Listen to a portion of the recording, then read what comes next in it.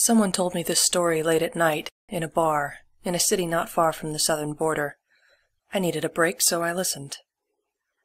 Casey used to sleepwalk when she was a little girl. Until she was 13, it became a common vision in her house to see her walking in the middle of the night, looking out for something in weird places around the house. A CD, a video game, a picture, inside the oven, in the fireplace, in Dad's gun cabinet. Something, somewhere.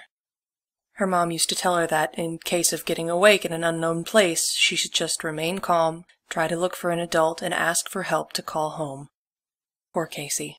For a couple of years she used to sleep fully clothed. Those episodes stopped once she started her teens. She forgot about it and went on to live like a normal teenager. However, about 2 months ago, Casey, now in her early 30s and walking away from a bitter marriage, moved into a small apartment downtown. And everything started all over again. But it was worse. Way worse. She was, once again, walking asleep around the apartment, and once again looking for something. Now she was waking up in the moment a knife was cutting her hand while she was looking for that something inside the oven. She woke up when the fire in the fireplace burned her hand. She woke up holding that gun her father gave her, just in case you-know-who decides to pay a visit. Casey did everything in her hands to try to find a cure, to fix the problem, because, of course, for her, all these episodes were just another broken thing that had to be fixed. The saddest part, probably, was that, if Casey did not trust herself with a gun, she trusted herself even less without one. And all she heard from a therapist was just empty words. That it was a normal reaction after the divorce. Anxiety, maybe, a lot of stress. That she had to take one step at a time, accept her past, look for a bright future. Nothing of which was helping her. She needed a solution, and she needed it immediately. And so the journey began. During her marriage, she had met some peculiar individuals, to say the least. After sharing her problems with one of these friends, she was taken to visit people all around the city with hopes of finding something that would finally help her. Under a dark bridge, in the parking lot of a hospital, away and hidden from most eyes.